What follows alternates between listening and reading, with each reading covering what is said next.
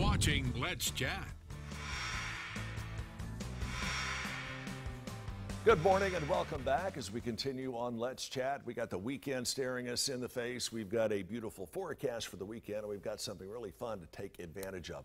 Brent Eller is joining us. Brent is the principal of East Hamilton Elementary School. Principal, good morning. Good morning. Might I say, before we get started, it's just fun having you here in my office, because when I was a kid, I spent a lot of time in the principal's office. Right. I think what helps me do my job is I spent so much time on the other side of the desk in the principal's office. Yes, sir.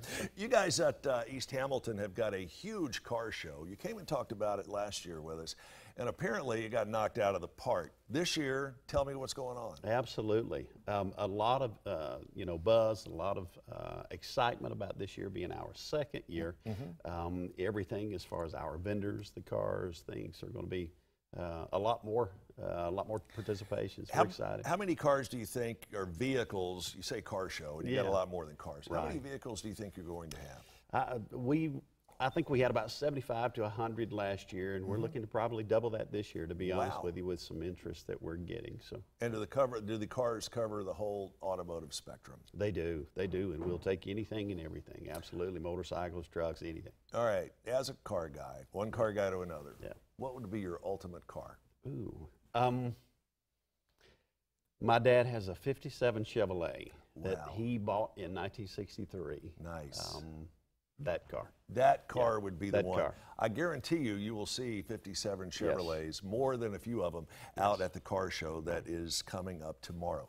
You got a lot of vendors for food, soft drinks, that sort of thing? Absolutely. A lot of vendors that are selling different things, different items, as well as food that's free. So we're going to be offering free food. So that's a great thing. Free food, that's hard to beat. Right. If someone has a show car, truck, van, motorcycle, or what have you, is it too late to get in on the show tomorrow? Not at all. Not at all. You can show up. Again, it's from 10 until 2. You can show up. We'll be able to take the monetary donations as well as unwrapped toys.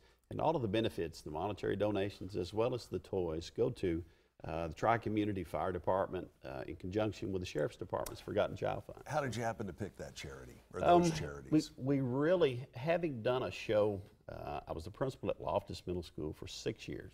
Having done a show at Loftus to partner with Dallas Bay, we felt like it was a great partnership in our community so that it stayed there. So to partner with Tri-Community in the East Brainerd area, really the same idea in regards to keeping it local. Absolutely. It totally makes sense. Tell us what it costs to get in and walk among the cars and talk with the car owners. It's free. It's free. Just show up and have a good time. Again, donations are requested. Sure. In regards to for this purpose. Okay. So, but it's free. Toys new or unwrapped?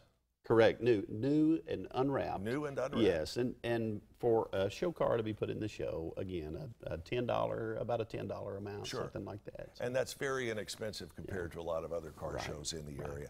Congratulations on what you're doing. All I can say is I hope you will give us a shout either over the weekend or Monday and let us know about how many toys you got, about how much money you got raised, and how much fun you had. I know the fun's going to be off the chart. Yeah. They've got a lot of inflatables out there as well, so something for the kids. Any family member, regardless of age, will certainly enjoy this. The location on the show, one more time. At East Hamilton's campus, so we'll be at the high school. All right, sounds good. Yeah. Principal Eller, thank you so much for joining us, and we thank you for joining us as well. Hope you have a safe weekend. The forecast looks good, and Jess and I look forward to seeing you Monday morning right here starting at 10.